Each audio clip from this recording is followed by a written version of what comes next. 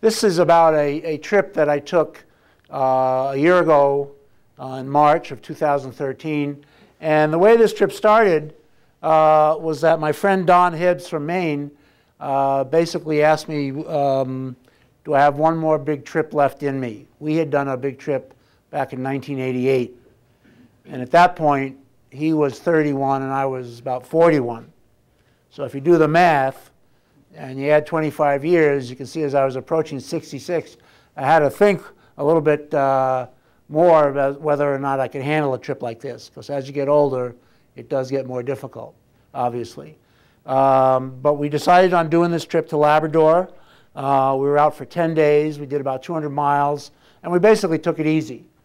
But as in any dog sledding trip, it takes an awful lot of preparation.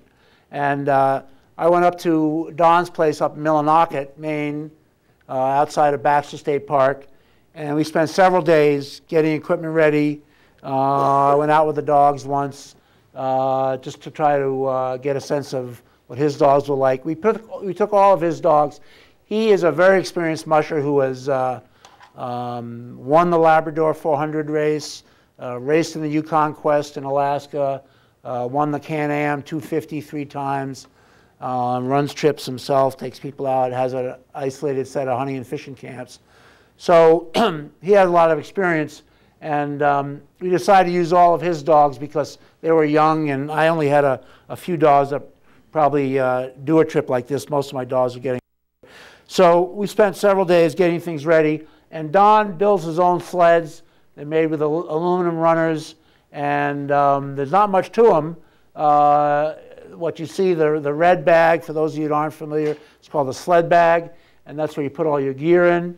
And when you're doing a dog sledding trip like this, because we're not like in a race like the Iditarod, where you've got checkpoints and things like that, where all kinds of people, we basically had to be totally self-sufficient. So we had to take everything we needed for the dogs, which included 240 pounds of dog food, plus everything we needed for us, as on a winter camping trip. And there's no stores, on the trail or anything, so you better have what you need with you. And so loading the truck became an issue because we had to fit everything in there, and we had an awful lot of stuff to get in there. And a dog truck, for those, again, of you who maybe aren't familiar, basically is made up of a series of kennels, in this case, 4 kennels on each side. These dogs are all Alaskan huskies, range from around 40 to 60 pounds. So we could double up each one of these, with the exception, I think, of 2 kennels. And that way we could take up to 16 dogs if we had to. We took 14, basically 2 7-dog teams. And this up here, this is extra straw, because straw goes in the kennels for bedding. On the way up to Labrador, it was quite a trip for me. Don had been up there several times in the winter and the summer, but it was my first time. And one of the things that you see is this tremendous amount of resource extraction that goes on in Canada. The huge hydroelectric dams, the iron ore coming out of Labrador.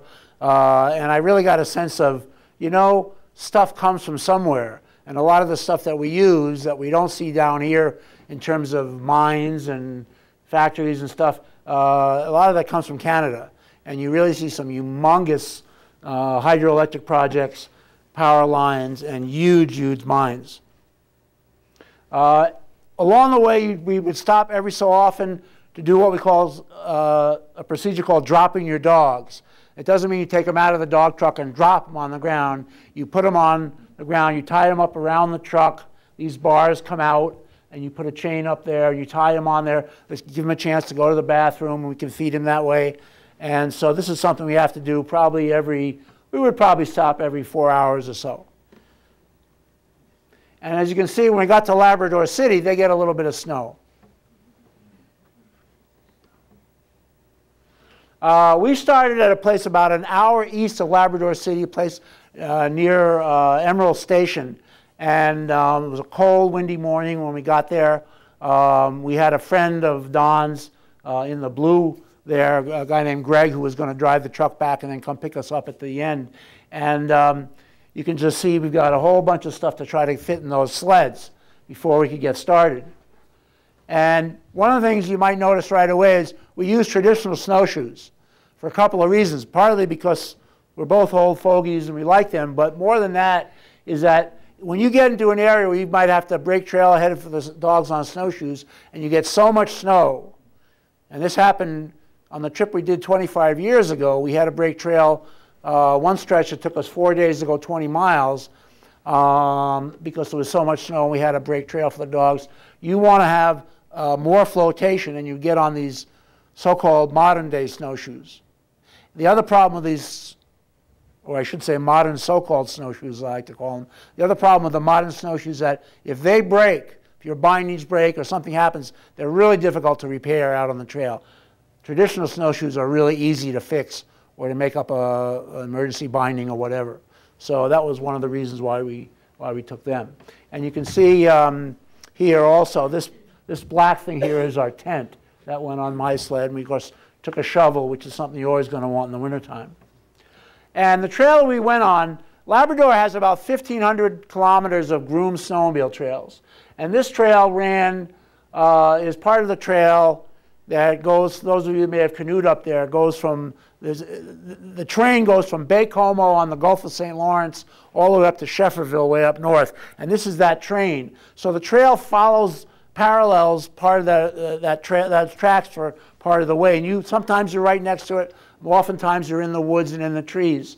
And so that's what those tracks are doing there. And if we didn't have the groomed trail, and it's not like the groomer comes through there every day, but if we didn't have the groomed trail, our progress would have been much, much slower. And we were basically taking it easy as it was. So normally you get off of that, away from the railroad tracks, and you get these wonderful little lakes that you go on, and some weren't so little. And the going was really good. We were able to make really good time. But again, we weren't pushing the dogs. We'd rest every now and then. These were young dogs, and we didn't want to put too much stress on them. And one of the things that happens on a dog sledding trip, you as a musher are like a player coach. So if you don't take care of yourself, then you're not going to be any good to the dogs. And so you not only have to be in some kind of good physical shape, but you have to eat and drink and take care of yourself that way. So we were not only taking care of the dogs in terms of their nutritional requirements, but we were also taking care of ours as well. And that's really important because as a player coach, you're sometimes working right along with the dogs, you're pedaling. So if you're on a sled, you're actually helping push. Sometimes you're pushing up the hill. Sometimes you're getting off the sled. Don and I are both big guys. We get off the sled, jog up the hill maybe to lessen the weight, lessen the strain on the dogs. So your condition and what you do is very important to the working of the dog team. And the whole concept of a dog team is teamwork. If one dog isn't pulling, you can usually tell right away. And then if you've got 7 dogs pulling, and our sleds with us on them probably weighed about 500 pounds apiece. Okay? So if one dog doesn't pull, instead of 7 dogs pulling 500 pounds, you've got 6 dogs pulling 500 pounds. So it makes a difference. So the whole concept of teamwork is paramount. And along this trail, you'd find every 20 or 30 miles or so these little cabins. They call them chalets. In the old days in Labrador, they might have called them tilts. But Labrador has some of their own language. And you can see on this one, some of the siding was ripped off. And probably what happened was somebody got there late one night, and instead of ripping the siding off was easy firewood as compared to going out and gathering some of the black spruce. The black spruce up there, the dead black spruce, makes excellent firewood. We got a fire going really quickly, and in fact, that first night, I stripped down just to my long underpants. It was so hot in there, it was like a sauna. These cabins are about 10 by 12. They have a wood stove in there. They have a bench and maybe a table, and so it's enough room for several people if you had to put them in there. And that's what it looks like inside. There's Don taking a break, and you can see the stove is in the lower left-hand corner, and we're doing 2 things. We're heating up our own dinner, and we're also melting snow so we could have water, and we could have water to help feed the dogs. The dogs, when you come into a campsite, are strung out on a picket line. This is a cable and they're tied on little short chains called drop chains. And this is the way they get fed. This is where they'll poop and pee, and this is where they'll sleep. And if it was really cold out, in some places we might cut brush to put under them to give them a little bit of insulation that way. These dogs are quite thin by most people's standards. You look at them and think that, oh my God, don't they get fed? But they are tremendous athletes, canine athletes. And I always say, well, people who look at, for instance, an Iditarod dog, and they say, my God, that dog is so thin. And I'll say, well, most great marathon runners don't look like me. So the snowmobiles that we would run into, and we ran into some, but not that many, up in Labrador, they don't fool around. They all drag sleds, and on these sleds, loaded with gas. And they've all got snowshoes and an axe, and these are very high-tech snowmobiles, a lot of them. And, but they don't screw around, and they go hundreds and hundreds of miles off into the wilderness. And we ran into one guy who told us about a thing that happened about a year ago, a year before, where he had, was out with two other guys, and he had gone through the ice. And the snowmobile was sitting on the bottom of the lake in 10 feet of water. And so they built a fire and dried him out. And he just casually says, this all happened at 40 below. And they dried him out, and they managed to get the snowmobile out. You have to build a tripod and somehow hook onto it and get it out. And they spent 24 hours drying it out. It had 3 inches of ice in the gas tank. And they dried it out and started it up, and off they went. And Don and I looked at each other, you know, just to say, well, geez, if that had happened down in New England, they'd make a movie out of it, you know. So the dogs are tremendous canine athletes, as I said. And they are basically bred to pull. They love to work. And if you don't work them, it makes it more difficult to live with them because they're very high energy, and they all have different personalities. And some of them will be ready to go all the time, and some not. And so the key to putting a dog team together is figuring out which dogs are going to run where. Not every dog can run up front as a lead dog. And really trying to, it's just like putting together a soccer team or a basketball team or whatever, except that the animals that you're working with don't talk to you in English. You know, they've got a whole different language. So dog sledding, at first, if you've never done it, or if you just, you know, kind of follow the Iditarod, you say, oh, wow, that looks so neat. It's a great activity. It's all about the dogs. It's all about your relationship with the dogs. And you learn that very quickly. And it isn't just a question of loving being with the dogs. It's just, it kind of takes over your life to a certain extent. And it's a tremendous amount of work involved. It can be quite expensive, although I always say there are worse addictions like horses. But it's all about the dogs and your relationship with them. So how you treat them and how you relate to them is key to the success of your dog team. We experienced a variety of types of weather on this trip, which is sort of typical Labrador. This was the end of March that we went.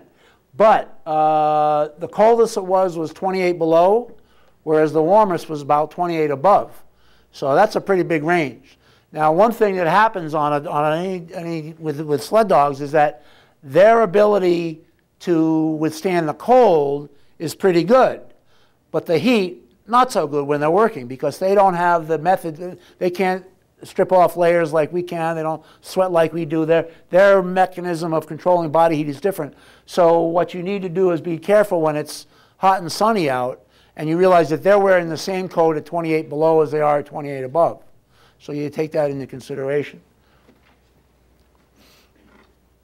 Now, as I said earlier, in Labrador, they talk about things a little bit differently. It's not always the way it seems. So what you have here is a sign saying caution slob, and I got Don and his lead dog Sylvia to pose for me.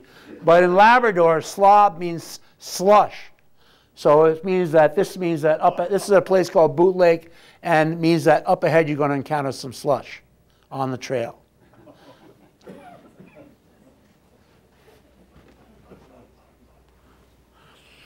These are wolf tracks of a young wolf. There are certainly a lot of wolves in that area. We didn't see any. And perhaps one reason was that the caribou herd this particular herd that normally would inhabit this part of western Labrador had been about 750,000 head. And in the last couple of years, it had crashed. So that when we were up there, the herd numbers were down below 50,000, they estimated at. So they had banned caribou hunting for the first time in a long time. There used to be caribou come right down into Labrador City. Labrador City is a town of about 8,000. The only reason it's there is because of the huge iron ore mine that's there. The mine looks about the size of Vermont to me. So without the caribou, we didn't see any wolves, but there's certainly there were around. And you know, the one nice thing about being on a trail when the weather's good is that you just get this feeling. Boy, it's very hard to describe. It's like you got a good trail, the dogs are going good, the weather's good, and it's this. It's just this tremendous amount of joy and ecstasy that you feel driving a dog team on conditions like that. When we got to a place outside of Esker, we had heard about this Frenchman who was up there. He's from France, not French-Canadian, and he was training for a polar expedition, and he had spent 20 days on Menihek Lake, which was a big lake that we were going to cross, pulling these sleds and training for this polar expedition. He had done a traverse of the Himalaya, and so he was interested. He invited us in for tea, and we got to see his sleds and stuff. So we get to this junction where you go to left to go to Esker and right to go to Churchill Falls, which is a big town in central Labrador. And Esker is basically just a railroad crossing for the most part. And that's where we picked up Menihek Lake. And once we got out on Menihek Lake and headed toward the Menihek Hills, then we were in an area, we were really in the bush. We were no longer had any chalets or anything, not on the main snowmobile trail. Any snowmobile trail that we might follow now would be pretty much those formed by trappers. And you can see this is typical Labrador weather. You know, in Vermont, for the most part, for instance, if it's cloudy, the sun comes out, then usually the sun is out. But Labrador, the sun can come out, and then 2 minutes later, it's like this again, and then it's snowing, and then it just changes very, very rapidly. And the Menihek Hills is this really beautiful part of western Labrador that we were heading for. And this is a lake about 60 miles long and several miles wide. And we did encounter some slush on the lake. And what happens when you get slush is that, you know, it's not like you're going to go through the ice, but you've got a lot of slush, and it's just, the dogs will just, basically, we just plowed right through it. You can get wet, certainly, but the dogs just plow right through it. And at various points, we had to cross little heights of land, which became a little bit of a problem because some points here, we had to put snowshoes on to give the dogs track to follow. But we got up in the bush and at one point got off into the woods, and this was a place where we were going to set the tent up. And what we did was strung the dogs out, and then we had seen Don had done a lot of trapping over the years, so he was pointing out marten traps to me in the trees. And sure enough, we heard a snow machine after a while, and the trapper came up, and he was wondering, well, who made these strange-looking tracks? Because they weren't snow machine tracks, and so he thought it was. And he had a really nice marten with him, and Don was amazed at how the rich color of the marten, how rich it was compared to the marten that he used to trap back in Maine or even Alaska. So this was the tent we had set up, and believe it or not, it doesn't look like much, but this is the stove that we use to heat the tent. There are different types of tent situations that you can use to sleep. What they say, they basically refer to as sleeping warm versus sleeping cold. Sleeping cold is what I did for years and years and years when I used to go out winter mountaineering and snowshoeing and whatever on these trips, where I'd just get in the tent in my sleeping bag. Didn't have any stove, but you can get a tent where you carry a stovepipe with you and have a little stove, and you can stay much warmer that way and dry things out. Now, one of the interesting things was that I decided to. I said to Don, I said, you know what, I'm going to dig out a hole and we'll set the tent up, you know, because there was so much snow, just stomping it down with snowshoes, which what you often do to make it a hard place to put the tent down, wasn't going to work. So I started digging, and I started digging, And I started digging, and oh my God, after about 20 minutes, I just gave up because there was so much snow, it was ridiculous. And when I stuck my ski pole in, you know, about that much of the pole stuck out. So there was obviously plenty of snow there. So what we did instead was we just, you know, cut brush and set everything up on that. And Don had a pretty simple way of heating water for the dogs. Basically, he took an old can that he'd used when he was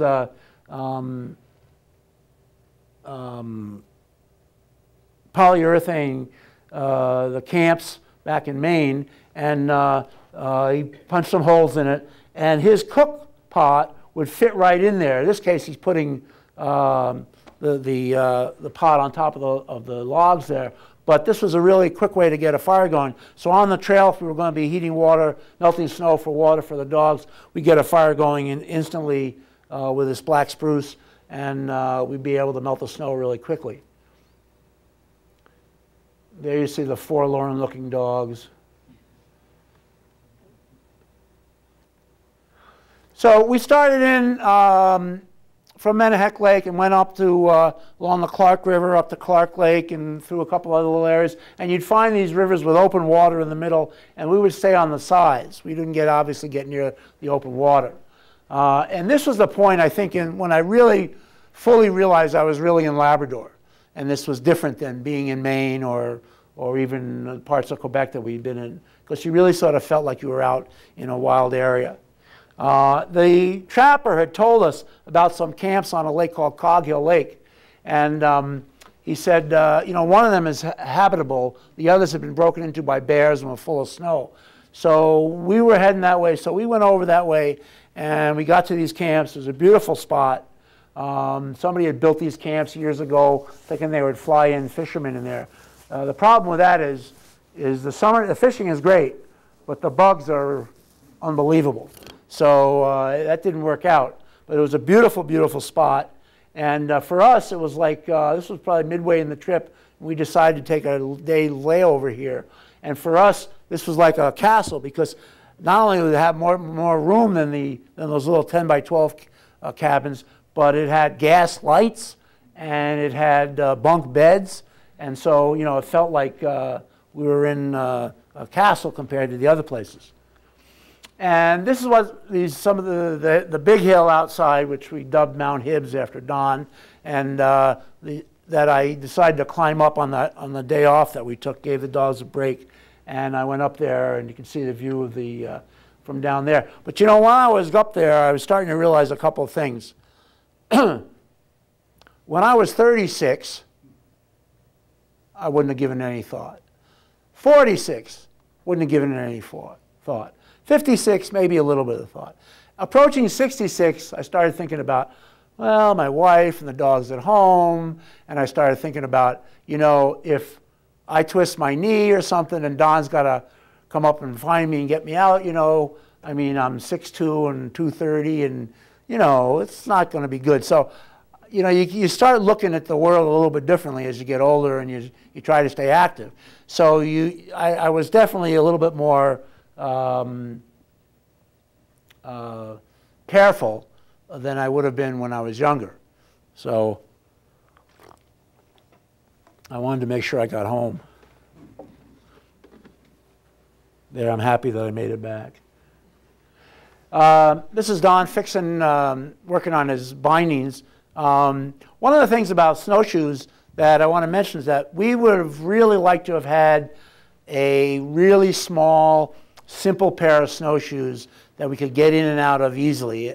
Ones that we, not even get in and out of easily, ones that we wouldn't necessarily have to take off. On our trip 25 years before, back in '88, up in northern Quebec, where we were breaking trail for the dogs, every now and then we could feel underneath our feet a hard-packed snowmobile trail that we would catch infrequently. And so what I would do is I would actually ride on my sled, on the back of the sled, with my feet like this, wearing my snowshoes. Okay? But this is kind of a pain in the neck with long snowshoes. So there were times there where we really would have liked to have really little, tiny little snowshoes that we wouldn't have had to take off. Then when we had to get off, we wouldn't have to take the time to put them on and take them off and things like that. And he's actually got a pretty simple type of snowshoe binder here, a piece of plastic with a couple of straps. It's an easy thing to get in and out of. The morning that we were going to leave from Cog Hill Lake, it had snowed overnight, it had blown quite a bit, and of course the dogs just, you go out in the morning and you can hardly see the dogs. They're covered with snow, which is kind of a neat thing about sled dogs. At this point of the trip, 5 days in, we had to make a decision. We started with 240 pounds of dog food. We didn't really want to run out of dog food if we could help it. And so we originally were going to make a big loop and go over toward McFadden Lake, and we were going to follow what we were pretty sure there'd be a trapper's trail down through that. But the problem was that the weather had changed, and it was now up in the upper 20s. The snow was softening, and so we decided that to try to do that loop, we ran the risk of, number one, taking a lot longer than we would have planned for originally, and we probably would have run out of dog food. And two, would have been much, much more difficult because we would have had to spend a lot of time on snowshoes. The trip that we had done 25 years ago, where we each had 6 dog teams, and both Don's team and my team back then were really more like what you might call traditional trapping teams. In other words, they would follow us on snowshoes or we broke trail ahead of them. These guys, all of Don's dogs, this trip, they would have just run up our backs. They weren't that, they were more of a racing type of dog. So we didn't have that option to just go ahead and break trail with the dogs following us. It wouldn't have worked so good. Don found, I love this picture because he looks like he's from Scott's Last Expedition or something. This is actually an emergency snowshoe that somebody built. Although when I show this picture to kids, they think it's a snowboard. So it probably could be used for that. So, when you're in a pickle, you do what you have to make do. Like, I don't know what I'm doing, I guess. Okay, so we decided we're going to go back the way we came. This was a little bit disappointing, but we really felt it was the best choice under the circumstances. And of course, this is typical Labrador weather. And one of the things when you're running 2 dog teams like this, you want to try to keep sight of the other guy, but you don't want to be running right up. I mean, we had stopped. That was probably why we were so close here. But if you run too close to the other dog team, if something happens to them, if they should run into problems where they start going through the ice or something like that, you don't want to run. You don't want to commit the same error. So you want to keep a certain distance apart, yet try to stay within sight if you could. Now, one thing I should say, on this trip, we took maps and compass. We didn't take any GPS, basically because Don's GPS is broken, so we just didn't bother. We did have a satellite phone, so we could communicate with our wives and in case of emergency. But so in some ways, it was kind of nice not to have the GPS because it was, we were sort of doing it old school, which we felt okay about. And here you can see we've taken a break alongside one of the rivers and heating some water up. Now, when we got to the Clark River, we had a problem. And Sylvia, Don's lead dog, is a great lead dog. But she swung us over into an area that was a little dicey. And Don went through, and then I followed, and all of a sudden the front end of my sled went like this. And it was stuck. And when I went up to try to pull that out, I went up through the ice to water up to my hip. And so I got one leg in the water like this. Now, I knew I didn't want to get the other leg in there. I didn't want to have both legs in there. Because when you look down and you see moving water, that's not too good. So I pulled that leg out, and then I tried to maneuver the sled, and then the other leg went in. So now both legs were wet, but I still didn't want to get both legs in there. So fortunately, Don wasn't too far ahead, and I was able to yell to him. So what he did was he set his snow hook, which is the anchor that allows you to get off the sled and do whatever you have to do, dumped his sled over, which is also a way of preventing the dogs from going ahead, and came back to help. And typical Don fashion, he said, "We got to get out of here," which of course I knew.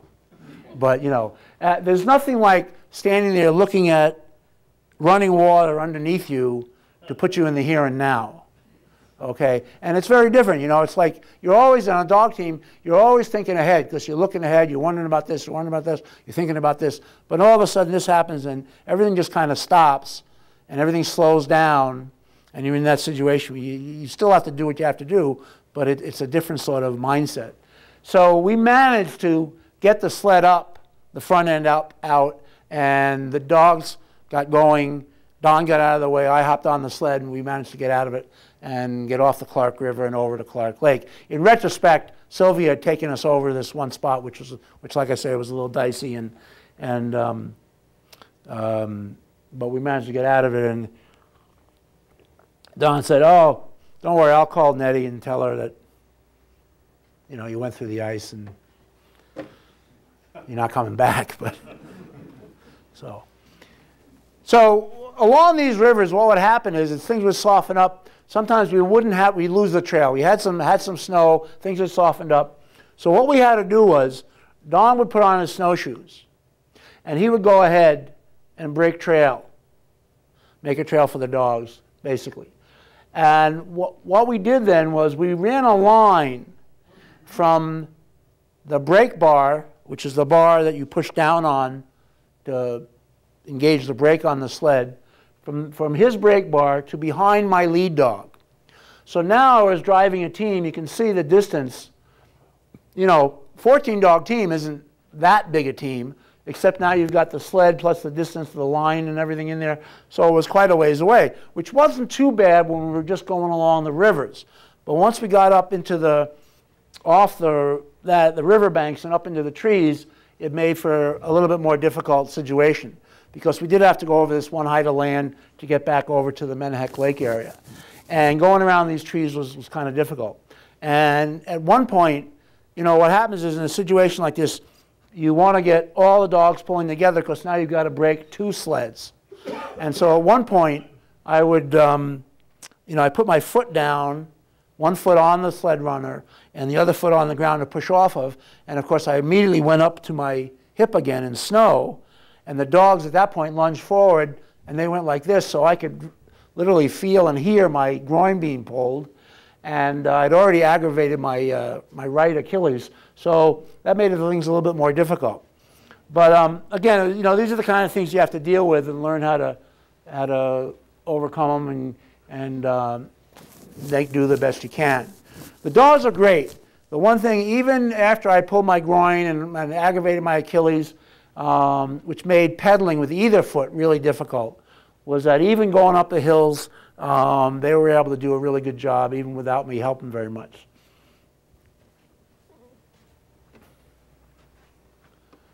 So we got back to the, we decided to keep going after I had gotten out of, after we got off the Clark River and I was wet up to here and through my mucklucks and everything, we decided to keep going because it wasn't that cold. If it had been cold, we would have stopped right away, built a fire, and dried me out. But I said, you know what, I think I'll be all right. We'll make it to we'll go back to the cabin by Esker. And so that's what we did. But by that point, my feet were getting cold because the mucklucks were wet and everything. So it was good to get in there and dry everything out. And Sylvia, Don's lead dog, had been in heat the whole trip. So he babied her anyway, but she got to come in that night. But when we left there, the weather cleared and we had really beautiful going. And, you know, again, the only thing in my mind that was too bad was that we were going back the same way. It would have been nice to be able to make that loop and see some new country. The dogs, you know, when you're driving another person's dogs, it's different because it takes you a while to get used to them. It took me a while to get used to how the sled handled, because the sled handled differently than my sleds. Now, Holly, who was my main lead dog, she was great, but she would be a terror around other females. So we had to make sure that she stayed away from the other females on the trip. They all had different personalities, and again, learning these personalities is important to how well the dog team works effectively. One of the most interesting and I thought beautiful areas that we went through was an area, a burned out area that had a forest fire. And these trees, you know, at first you look at them and you say, wow, look at how those trees are growing. Then you realize, oh, wait a minute, there's been a fire there, because it was really kind of neat. If you're wondering why there's so many pictures of these snowshoes, it's because Marie Boutan and her husband, who makes these snowshoes over in Williamstown, made these for me for this trip, so that's why I got a lot of her snowshoes in there. But again, we had a beautiful night that night, full moon, almost a full moon, and these are just some of the pictures of some of the dogs.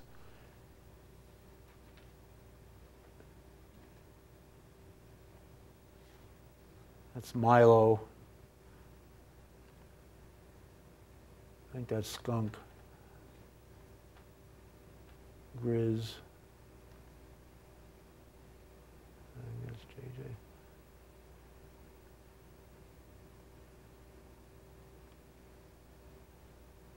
Now Tova, this is Tova. She was a little female, probably weighed less than 40 pounds. And what was interesting about her was at one point on the trip, she stopped eating. So it was when we were at Cog Hill Lake at those camps that had the lights and the bunk beds and stuff. So she got to eat for about a day or so. She was fed peanut butter and honey sandwiches and sardines, and then she started eating again after that. Don took my sunglasses there. So we started heading back. We're heading back now, and we didn't have any problems. You know, and one way to look at this, I can say, well, we didn't see any wolves. We didn't hear any wolves. We didn't see any northern lights. We didn't see any caribou. So in that sense, you could say, well, it was sort of disappointing. But, you know, on the other hand, when things generally go well, when you don't have too many problems on a trip, I don't want to say that it's boring, because it wasn't boring. It's just that you always expect something wrong to happen. You always expect something around the bend to happen, and so you need to be prepared for it. And we were pretty lucky that we didn't have anything bad happen to us. These are railroad ties along the tracks that they stored there. And one of the things about Labrador that's interesting is that you may think that, well, you know, you're really far away and it's out in the boondocks and everything. They had, you know, I wish I had the pickup truck dealership up there in Labrador City, and they were as connected as anybody down here, and they had everything up there, because the only way to get people to stay up there and work in the mines is to have everything up there. And so when we got back, we actually ate at this restaurant that it was like a Hawaiian-themed restaurant, and everybody that worked there was Filipinos. So, well, finally we got back to Emerald Station, and the dogs did great, and as we got ready to load them up, you know, one of the things that we were bound and determined on this trip was that we were going to stay friends, because very often two people on a trip like this, you can easily get into hot water with each other, but we have stayed friends. And one of the other things that happened was everybody we'd run into, we'd ask, which one of us looks older? Which one do you think is older? And most people thought that Don was older, so he would give me all kinds of grief about that. So, but it was a good trip, and it was a great learning experience. And of course, the question now is, do I have another big trip left in me? We're planning on one 25 years hence. You know, I'll be 91, so. Okay. Can we get some lights, Chris?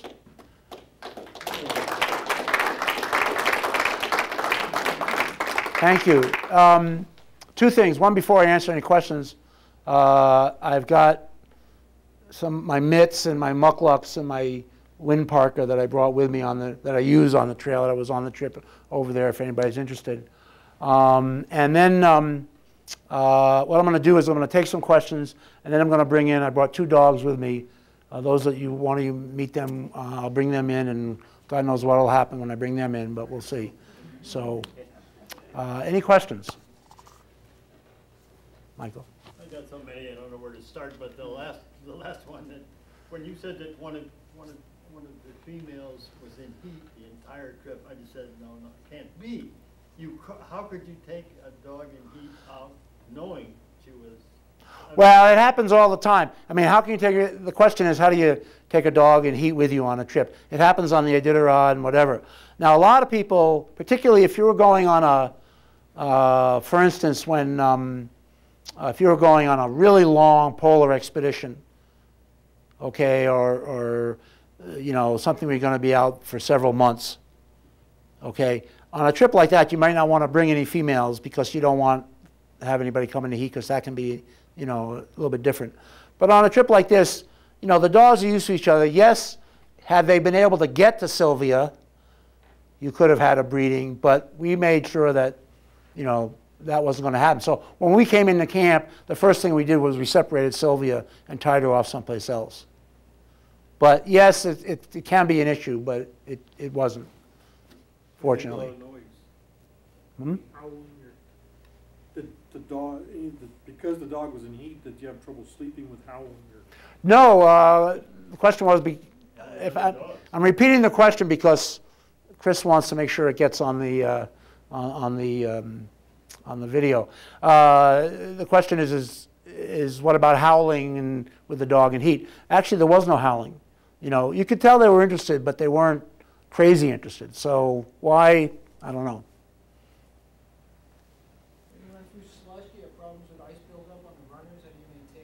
That's a good question. I forgot to mention that. Is that Don had put these sleds are called toboggan sleds, and they have a big piece of plastic in the middle. And my sled had plastic that apparently he got from somebody that he wasn't. It wasn't as good as normally it should have been.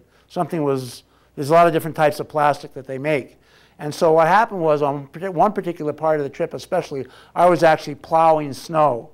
In other words, snow was picking up and sticking underneath, and it made for, of course, a very, very heavy sled and much more difficult going for the dogs. So I'd have to stop, dump the sled over on its side, kick, or sometimes use my snow hook even to knock that snow out. And that was a pain in the neck. But normally, if you've got decent plastic, that shouldn't happen too often. Well, sometimes it can, and sometimes it can happen on the runners.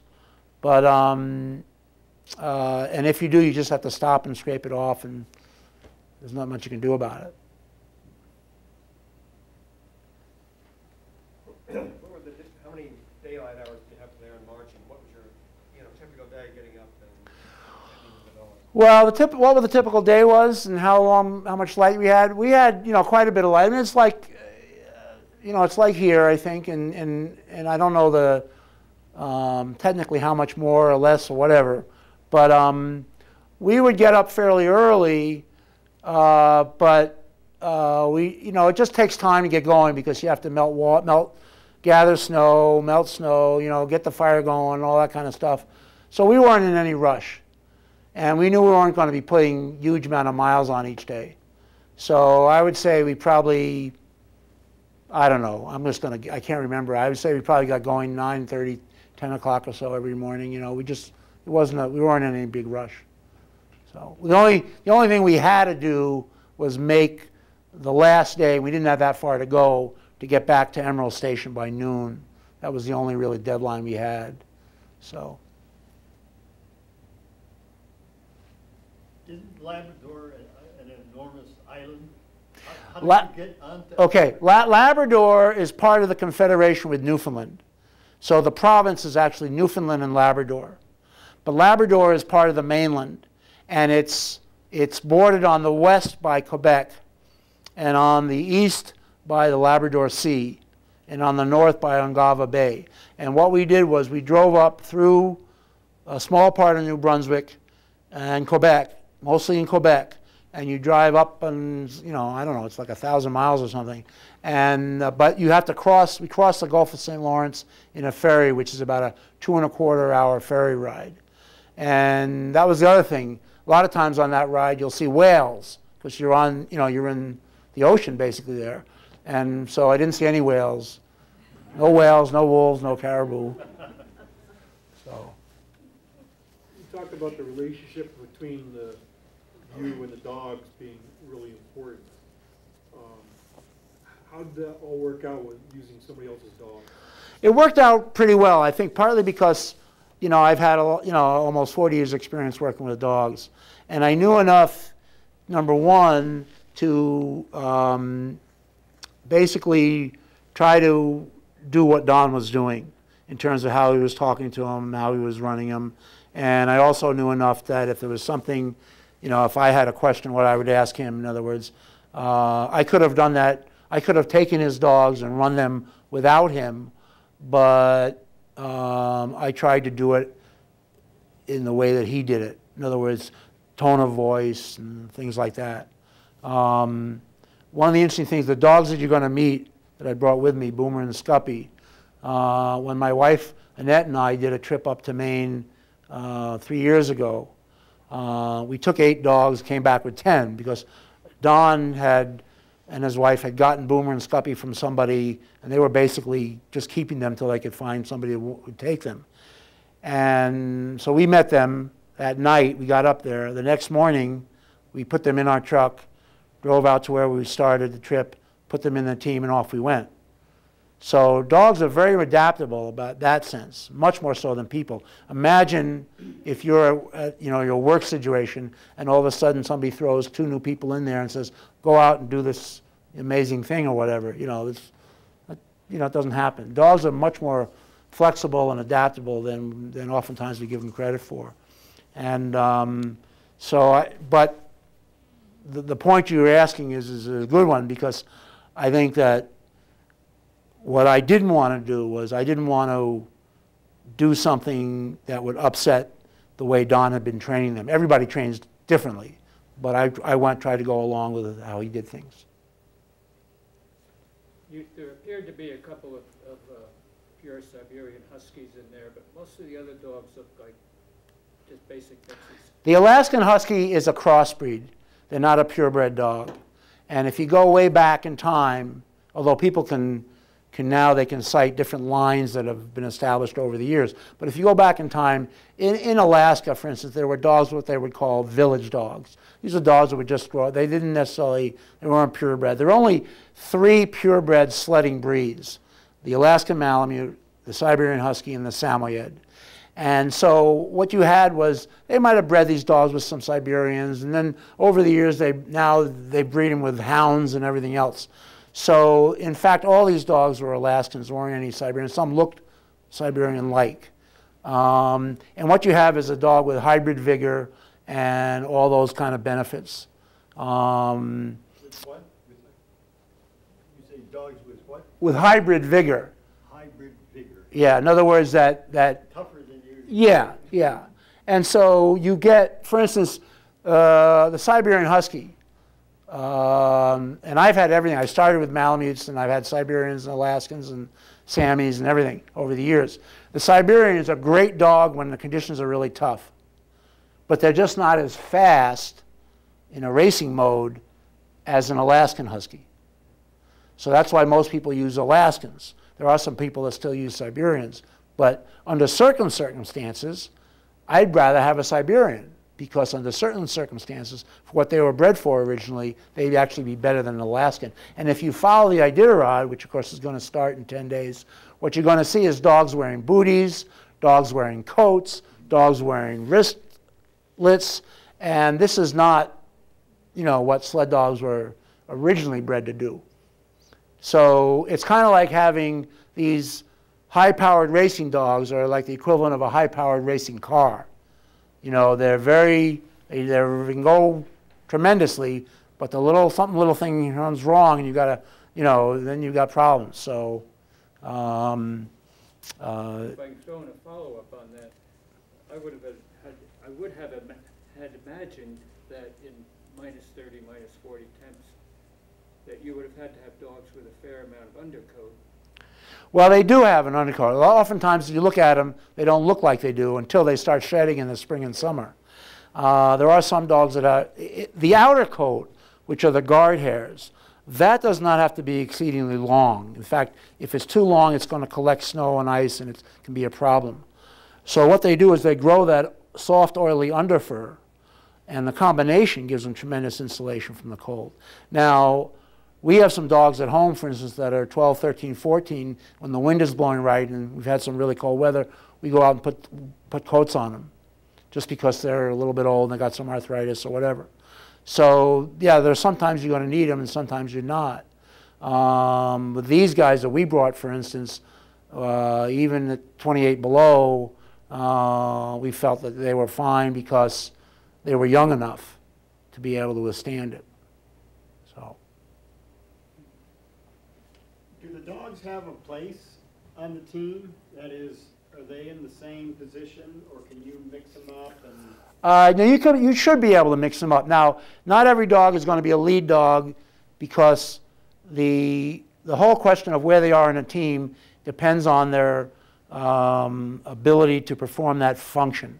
So, for instance, the lead dog's job is critical because, and usually you're running 2 dogs up front. In this case, we ran 1 mostly, but because they want to be able to take the commands. It's all by voice commands. There's no reins. You want to be able to have a good trail sense and provide some enthusiasm, keep the lines tight, etc. Well, not every dog wants to be up front, because when you turn around and look, you say, whoa, this is a big responsibility. There's all these other dogs behind you. So you got to get the right dogs in the right position. Now, sometimes you'll have dogs that will run better on the right than on the left. Sometimes they'll run better, you know, one dog will run better next to another type of dog, that kind of thing. But that you find out through trial and error and experimentation. But ideally, you have as many dogs as you can run all different places in a team. And sometimes what you'll have is, and I've had this over the years, you'll have the brains and the brawn up front.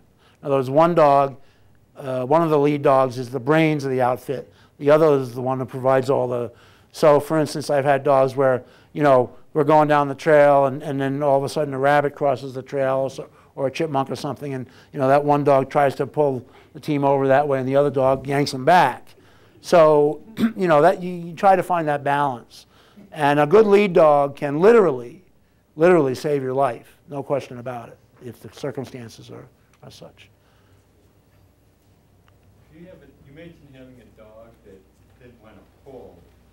What kinds of things can you do to get that dog to decide wants to pull again? Well, what do you do if a dog doesn't want to pull? Well, some days they have bad days just like we have bad days. So there are some days they're kind of flaky or whatever, and other days not. Now, we have a dog at home. When you look at him, he looks like he should be the greatest sled dog because of the way he's built. But early on he pulled, but in the last several years, he'll go out on a run with us, he'll go out on a trip with us, but he won't pull. So, you know, what do? There's not much you can do at that point. Now, we have our queens, actually the one dog we have who actually has completed the Iditarod, and she's 12, I didn't run her in the Iditarod, but she's 12 years old now. And this year, we also had to do an operation on her to remove a mammary tumor in December. Well, she's been running all winter, but she's decided that, no, I'll run, but I'm not really going to pull. She's basically decided she's had it. But I take her out partly because just to keep her in shape, and partly because I can use her ability as a lead dog sometimes to make crucial turns when I really would need her. But basically, if I'm running 6 dogs with queens, I know that only 5 of them are really pulling. So, and you know, with someone my size, it makes a difference. The dogs put up with other dogs not pulling their weight, huh? Well, you know what happens is when you don't pull your weight, the question is do the dogs put up with other dogs when they're not pulling their weight? It's more often when you're not pulling your weight. So if you're going up a steep hill, or you're going up through a lot of deep snow, or it's a really warm day, all things which are going to be more difficult for the make it more difficult for the dogs, a lot of times they'll look back as if to say, hey, start pedaling or pushing or something, you know. And so, but they will, the easiest way to train a young, inexperienced dog is to put them next to an experienced dog because they'll pick it up quicker. But there are some times where dogs will kind of snap at another dog as if to say, hey, get going. You know, they can't pick it up, some of them. So the whole question of communication is one that I find fascinating. And over the years, I've tried to read a lot of these books that talk about dog communication and all this stuff. And I've totally never finished any of them. And I think partly because the one thing about having dogs which fascinates me no end, which I really love, is the mystery of the stuff that goes on in their heads that I have no idea what it is. You can predict that how a dog will do in certain circumstances, but do you really know what's going on in their head? They are living, first of all, like all animals, they are living totally in the here and now. Totally, all the time. And so, you know, I look at a dog and I say, you know, this is interspecies communication. So how do I really know what's going on? I don't. You know, and so part of me actually does not want to read these books and find out what some PhD has to say, because I enjoy the fact that I don't know. It's like a mystery, and that's part of the attraction for me. So that every time I go out, okay, so like my wife Nettie will say, well, how was your run? And I'll say, oh, such and such happened, you know, and well, why did that happen? Well, I don't know. You know, half the time I don't know. And to me, that's one of the most attractive things about having dogs, is because it's something that I don't know, and we probably will never really know, and that's fine. There are some things that you just should not know. How much of the day do you spend with the dogs? Well, how much of the day? That's a really good, how much of the day do I spend with the dogs? Quite a lot. Because I'm technically, what am I, semi-retired, I guess, sort of. So I spend quite a lot of time with them. The dogs at home, like here's the front door of the house, and I'd say where you are, that's how far away our closest dog is in terms of the kennel. So they're always there, they're always part of our life. We always have dogs in the house. They all come and spend some time in the house. We have some dogs that are basically, because they're older, they become house dogs. We also have, over the years, over 40 years, I've had dogs. I think I've only placed 2 dogs over those years. In other words, basically once a dog comes to our kennel, they're there for life. We have a blind dog. We have a dog, not only is he blind, he doesn't have any eyes, because we had to remove both of his eyes because of pressure in the eyes. And although he's retired now, he was a great sled dog even though he couldn't see. So yes, I spend a lot of time, because you go out in the morning and you have to clean up around them, clean up all the poop. We have an exercise pen. It's about 300 feet around. We put dogs down there. We feed twice a day. We're constantly just around them all the time. And sometimes, you know, when I was younger, I used to do a lot of stuff also with them in the summertime. I used to put packs on them and take them on hikes. And I used to ski drawer with them, and they'd pull firewood and pull wagons and parades and stuff. So done a lot of different things, and the more things you do with them, the better you get to know them, the closer the bond that you form with them, the better they're going to be on the trail. How many dogs do you have right now? We have 12. Yeah. I've never had, the biggest number of dogs I've ever had over the years was 19 or 20. Which from a dog sledding perspective is a really tiny kennel. To give you an idea, to have a competitive Iditarod kennel, you're going to need, you know, depending on who you talk to, 35 to 100 dogs in your kennel. Okay? Because you're always constantly bringing in new dogs, and they're having, you know, the Norwegians have figured out a way to be very competitive in some of these long distance races with much, much smaller kennels than the Alaskans or Canadians do. So, but, you know, in fact, the dogs that we have right now, all of them came to us, with one exception, all of them came to us from people who were either selling them or giving them away because for one reason or another they didn't want them anymore. Not that, of course, they were bad dogs, but for one reason or another. And we kind of really like the fact that we were able to do some of the things that we've been able to do with them, even though they're sort of cast-offs, you might say. I'm a firm believer in the fact that there's too many dogs to begin with, too many good dogs, not just, obviously, other dogs, not just sled dogs, but particularly sled dogs. There's plenty of good sled dogs out there. And so the only way I personally, my own philosophy is that you should do a breeding is if you're going to get something that you really want out of the breeding or something better than you have, because there's